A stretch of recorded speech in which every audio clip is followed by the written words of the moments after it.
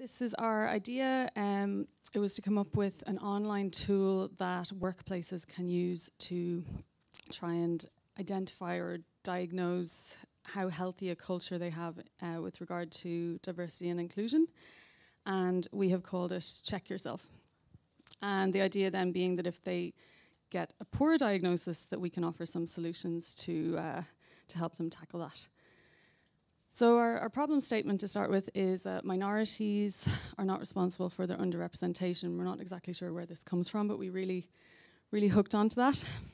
That would include women as well, not being a minority, but definitely being underrepresented.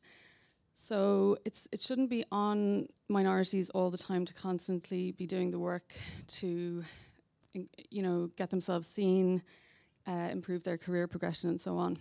That really needs to come from the top down in order to be sustainable and for real change to actually happen.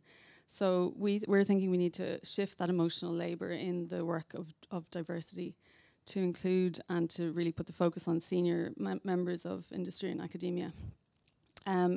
So our tool includes questions around things like who's on your hiring committee of an organisation, who is in which positions. So if you look around and you think, well, we have a lot of women, but are they in senior positions at all, or are they all at sort of at the lower end?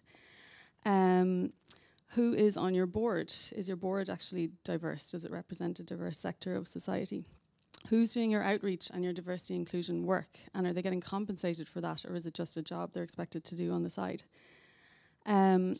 What are the policies for diversity and inclusion in your organisation? And are you actually following these policies? Are you paying attention to them? Is there any mentoring that helps people to actually achieve their goals in your organisation? And do you have any flexible working policies? So they're the types of questions we're looking at, and Sam's just going to give you an example now. So this might be one example of a question within our survey. And the toolkit is the survey plus some recommendations. And so we essentially will make it up of about 10 questions. And here's one example. So who's on your hiring committee? And you can slide yourself. So this may be someone in your organization doing this, and this is based on their impressions of the workplace. And then once they've answered it, you can then say the regional average in your area is actually this in terms of your hiring committees. And so by comparing this, you can make people essentially check themselves for diversity, and also if you do perform poorly here, you can then get some really handy recommendations. We'll also include options for I don't know, because often with these questions you may not know the answer.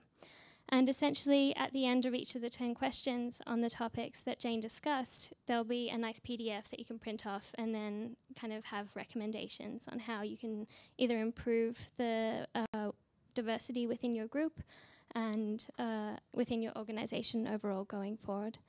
And so essentially what we would, I suppose, need going forward would be to look at possibly money to put into really lovely survey design and beautiful to look at because people like that.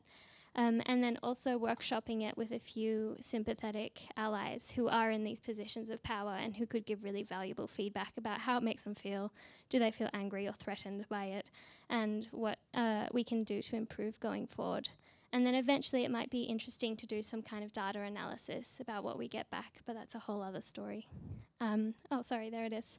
And also getting feedback from all of you here today about kinds of organizations we can test this with. So we're looking at both industry and academia here because of our lovely diverse group.